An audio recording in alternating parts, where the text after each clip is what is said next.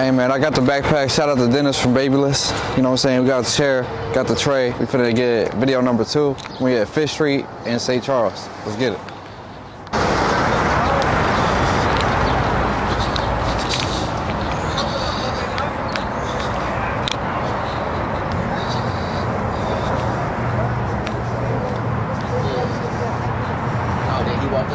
Excuse me. What's up? Y'all busy? No. When of y'all got time for a free cut? For a free cut? Yeah. Damn. Shit, I get a free cut. That's free for real? Yeah. This is gonna be good? We can do it right here? Who cuts it? Me. Let me see your beard. Do this. Yeah, I can cut it. Why not? All right, say less. See this? I got it. And all he do is, like what do you say? Do what you would. What's your name and where you from? My name is Nicholas, and I'm from Florida. Okay, how long you been in this area? St. Louis. I've been here for a while. Right now I do PO chains, and then I do security. Where you do security? Metro. So what do you really want to do? Sheriff. You want to be a sheriff? Yeah. What makes you want to be a sheriff? I like keeping people safe. Okay. And I don't like bullies. That's what's up. Have you had something happen that made you want to be like that? Just growing up in the hood and stuff, and just seeing people try to take advantage of you and stuff like that, and just think that you're different and treat you a certain way, made me want to be like that. Okay. So was it because you was raised in the hood and you didn't want to have to feel like you was the hardest one all the time? Yeah. I don't want to feel like I gotta be like this. I ain't gotta rap nobody and do that shit just to get respect and stuff like that. You know, yeah. How were you raised? How was I raised? As far as like household, like who was you raised with? My mom, and then sometimes I'd go to my grandparents' house. Okay. This is in Florida, right? No, this is St. Louis. St. Louis, I had my mom and my stepdad, but once, like, all my life and stuff, yeah. STL. How long have your mom and stepdad been together? They've been together so long, about while they married. How old are you? I am 28, about to be 29, June 30th. Happy early birthday, bro. God bless. Thank you, man. Always. Right, a while to be 29. What do you do at PF Chains? I cook and I help with dishes. Is there a reason you came here? Yeah. Honestly, it was quick and easy to do, and then I also love to cook. You like to cook? Mm-hmm. I love it. Oh, you love it? I love it. What makes you love to cook? Just you ever cook something so good? The only reason I'm asking that because you just asked me, have I ever cooked something so good? No, I haven't. You know what I'm saying? Yeah. My mom's a good cook. I'm not a good cook though, dog. Well, I started cooking because, like, for some fact, it's like you ever make a dish and just how after you're done the presentation of it, and then someone that you don't even know tries it, and they be like, it's fire. Yeah.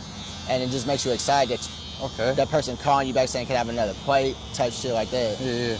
No, I feel like I'm not a good cook, but I do feel like, you know, obviously we all have to eat. Right. So one thing I feel like food does make you feel loved, you know? Right. I feel like food is a way to bring people together though, for sure.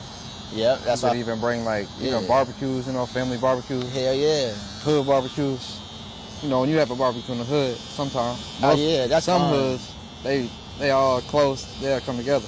That's how it is where I'm from. Like, they got a barbecue on the block, everybody come. You got siblings? Yeah, I do. I got an older sister. She's we got the same mom. I got an older brother. He's a year older than me. We got the same mom and dad. Then I got a younger sister. We got the same dad. And then I have 3 stepbrothers. It'd be nice though. Like I said, I have talked to my dad. You know, talk to your father. You know, no matter what, you gonna make it on your own. You said what? Your father, like you said, something that they gonna one day regret not being like that. You know, there for you. They wasn't there for you. You know. Like that's crazy, bro. Cause my dad. When I was little, right, me and my dad used to bump heads. And then recently, like, the past, probably like my junior year of high school, we started hanging around more, like being around each other more, right? Yeah. Because I feel like when we were little, he was always disciplining me. So every time he see me, I feel like he was, you know, I was getting whooped, right? Yeah. When I got older, bro, I even said it, like I did a speech, right, at a funeral, and I was like, as a kid, I didn't understand my dad's correction, and I hated it. As a man, I understand it, and I love it. The things he was instilling in me is what the Bible told him to instill in me. You know what I'm saying? And how he was just trying to keep me on the right path. Right. Because I ain't gonna lie to you, like I said, my dad, he was very aggressive, but he wanted me to do right though. So and as we got older, we cool now. But it's like when I was young, nah. It's important, bro, because you never know. Like, life is so short. You never know when the last time you're gonna see somebody. Right.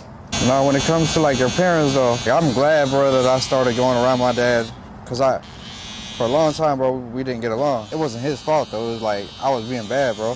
Right. And I was trying not to listen, you know? Yeah, I feel you, man. And I'm glad that I started going around my dad, especially like all the things he taught me, bro, how to be a man. I said that also in my speech, bro. The 3 main things that my dad taught me is to fear God, be a man of your word, and work hard. Yeah. Young dog, make that bread. You get your dad in that necklace? Mm-hmm. Oh, he was a big game hunter. Yeah, that's all he did. That was like his favorite thing to do. That's crazy, because I love fishing. But he loved fishing. He loved anything outdoors. Hell yeah. My dad's country, bro. Back to what you said about, you said something about Dolph, right? Mm-hmm. Talking about chasing paper. Yeah. I feel like people get too caught up in that, bro. Yeah, like chase it, but the whole world talking about, they want to get to the bag, get to the bag. But when you gonna do something that you love instead of get to right? If you do what you love and you do what God put in your heart to do, God gonna provide for you. That's true. I talked about that in the recent video. You gotta take what God give you. God tell you to do something, you gotta take the step of faith. You gotta take action. Like, you heard of Moses, right, in the Bible? Yeah. So, you know how God told Moses, lift up your rod to the sea, it's gonna part it. Think if Moses got to the sea and just looked up like, yo, God, you finna part the sea or what? Like, God already told you, homie, I told you, put your stick up and it's gonna part. Think if he never did that, they all got caught. Yeah. He wouldn't have saved all those people, but he was faithful and obedient to God, and, he saved his people. Since we're on the subject, what do you believe in? My favorite Bible character is Samson. Okay, so you believe in God? Yes, I do. God the Father, God the Son, God the Holy Ghost? Always. Okay. Who taught you about God? My grandma, my grandpa. That's what's up, bro. Grandma on what side? Mom or dad's side? Mom's side. Okay, same. Me too. Well, my grandma on my dad's side, she taught me too, but I grew up in the church. But my grandma, like, I was always at my mom's. Obviously, God is the most important thing that your grandma taught you, right? Mm-hmm. Besides that, what's the most important thing she taught you? Respect women. Respect your elders. No matter to this, they say yes, ma'am, no, ma'am. Okay. Yes, sir, no, sir. That's what's up, bro. Yeah, they very military. That's dope.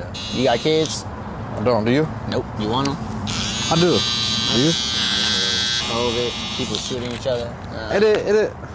That's another thing, bro. You got to think about the Bible, though. Look, so in the Bible it says, he who finds a wife finds a good thing, right? Right. So then, it also says in Proverbs 22:6, train up a child in the way he should go, and when he's older, he will not depart from it. True. So if you train up your child, you raise him right, it don't matter what the world talking about. Right.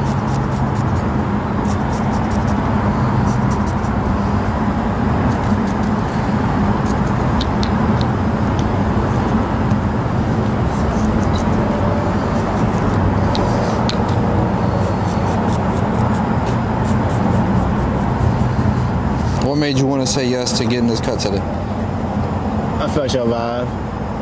I knew you was a professional, and I trust you. You ever heard the saying that you can trust somebody that you met in a day instead of meeting them for 3 years?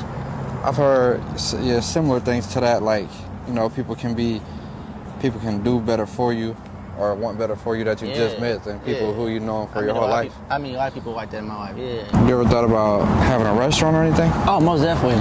I called it Soul Rose. Oh, you already do something? No, but I want to open up a business, a restaurant called Soul Rose. What's that? What does that mean? Y'all like sushi? Mm-hmm. See, most people don't, so I'm going to make rolls with soul in them. Like, for example, fried chicken, candy yams, mac and cheese, cornbread, but it's all wrapped up in a sushi roll, though, with bread in, so it ain't going to be no, like, seaweed roll. It's going to be, like, a fried chicken roll. What are you? Like, nationality? Mixed, a little Asian and black. Being Asian and black, right? Mm-hmm. Do you feel like, obviously black people get discriminated against, so do Asians. Yeah, we sure do, bro. So, what do you feel like make that better? Shit, we all need to hang out. People just need to be a group of people who just don't, I don't know, like, mix white, but we just need to all hang out. We really need to all like have like a Oktoberfest type stuff, but it's something where everybody different cultures and like Oktoberfest, but everybody different cultures come actually learn the culture. Yeah. I feel like learn how to come to a barbecue, a black barbecue, like exactly. for real. I feel like racism stems from ignorance, like That's not true. understanding the other person. Cause why skin tone matter? We all human. We all bleed red. Do you feel like you got made fun of for being Asian and black? I got made fun of being weird. Yeah, anime and stuff like that, and okay. Just being myself. Yeah. But that's the main thing, bro. You gotta be yourself. The right people finna come around you. You be yourself. You don't want to have to act like you somebody you not to hang out with. Oh, I want to hang out with this group. So. I ain't trying to be Tito on Friday. Yeah, that's what's up that you do Nicholas that. on Monday. Like, some people do that. There's a lot of people who do that, and a lot of people care too much about other people's opinions. So it's dope that you are yourself, bro. You just gotta be authentic. You be authentic. The right people's finna come around you. Life finna be a lot easier. I listened to DMX earlier, bro. He said, trust people to be who they are. He's like, you can trust everyone. Trust a snake to trust a snake to bite you, right? Mm-hmm. Trust a good person to be a good person too. You gotta trust everybody for who they are. That's true. But treat people good, you know. Ain't gonna let someone else kill my happiness. It's like buying yourself a car. It says someone else buying your car. They got a halo over your head. Every time you see them, anything happening, well, I bought you that car. When you do stuff for people, bro, you just gotta be. That's why I say go back to being authentic and being genuine. You gotta do stuff from the heart. You're never supposed to hold something over people's head. Right. That's just being a good person. Like, what do you feel like, guys, your purpose is? Like, okay, for me, bro, as a man of God, as a believer, I feel like we all had the same purpose to me, which is spread the gospel. Because he said spread the gospel to, he said that spread the gospel to every creature, right? Mm-hmm. So, to spread the gospel, to make God and his name known, and use the gifts and abilities he's given you to glorify him. So what gifts and abilities do you feel like God's given you that you could use to glorify him? Obviously, if you ask me, one of mine is barbering, one of mine is speaking to people. That's true. What you feel like he's called you to do? Keeping people safe. My last job, like I said, working in the metro and stuff like that, I kept a lot of people from dying. Oh, okay, you worked for the bus. Yes, I did. Oh, so you probably seen some crazy stuff. What's the craziest thing you've seen on the bus? Someone we saved on fentanyl, and then somebody did what? Someone was dying on fentanyl, ODing, and stuff. And I think it was either fentanyl or heroin, whichever one it was, and someone touched his skin and passed out for a bit because it's so powerful. Damn. Yeah. So what you do? We had to give him wait till he wake up with a Narcan. Yeah. And I met a lot of people that I don't work there no more, so I met a lot of people that I have met and saved them life and stuff, and they'd be like, I'm here alive to you, bro, today. And it made me feel happy, though. It do. That's what's up, bro. I met a lot of people who do drugs, and the reason why they do them because they're trying to find the first time you ever done something, it felt amazing, right? They're trying to have that experience. Yeah.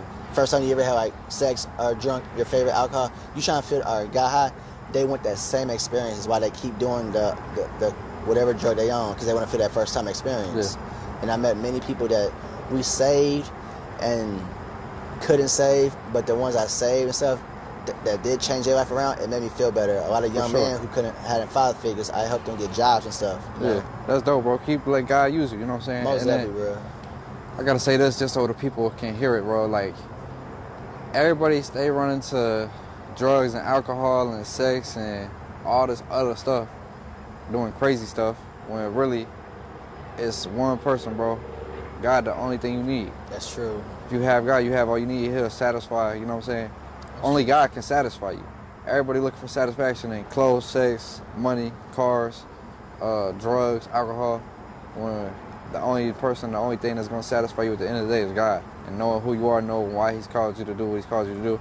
And if, you know, the only way you're going to feel like, what makes you feel good, bro, is to do something that you love to do. It feels fulfilling. Like, this feels good to me, bro. Because I'm using a gift that God gave me to bless somebody. We having a good conversation. And if you feel like it's uplifting you, it's uplifting me just as much. And that's what people don't understand. That's true. Yeah, he did his thing. Yeah, he did his thing. He did his thing for real. That's why I said I knew he was a professional. Right there.